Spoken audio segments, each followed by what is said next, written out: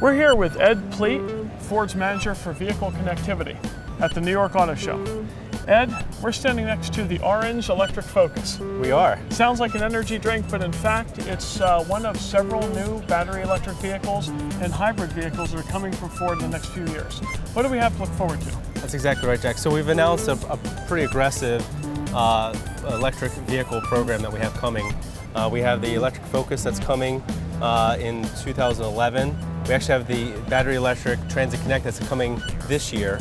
And we've also announced 2 new hybrid electric vehicles and a plug-in hybrid electric vehicle that'll be coming in 2012. So a pretty aggressive plan that's been announced to date for Ford.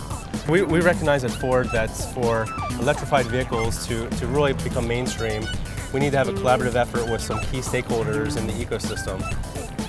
And this new product is called Microsoft Hohm, and I'm going to spell that. It's H-O-H-M. Now, this is the second 4-letter effort from Microsoft, hot on the heels of Sync, which has been well accepted.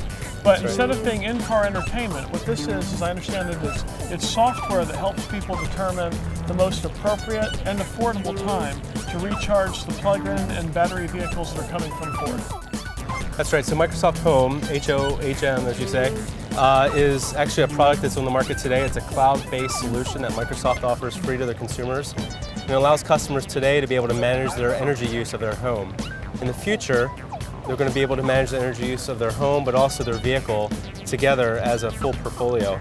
So with this partnership, we're going to be able to do all sorts of things, but really help our consumers, make it easier for them to own and to manage their electric vehicle.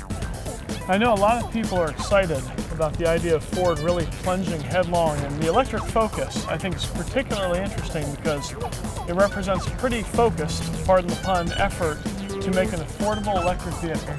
Where do you see that vehicle being priced, and what will the competition be in 2011? Well, we're very excited about the electric Focus.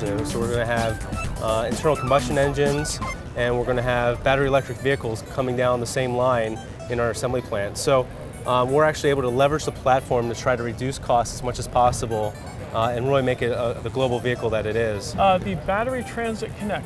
Tell me about the type of customers you're seeing who are interested in a battery-powered urban delivery vehicle. What we really see is commercial users that have kind of a set commute that really enables our consumers to use the full range of the battery electric powertrain, but also be able to plug in and have a regular schedule. Now, are those folks allowed to use Microsoft Hohm, or is it like Windows 7 where there's an Office and a Home and a Pro? So the announcement today was the Home integration is going to be first launched on the Focus battery electric vehicle in 2011.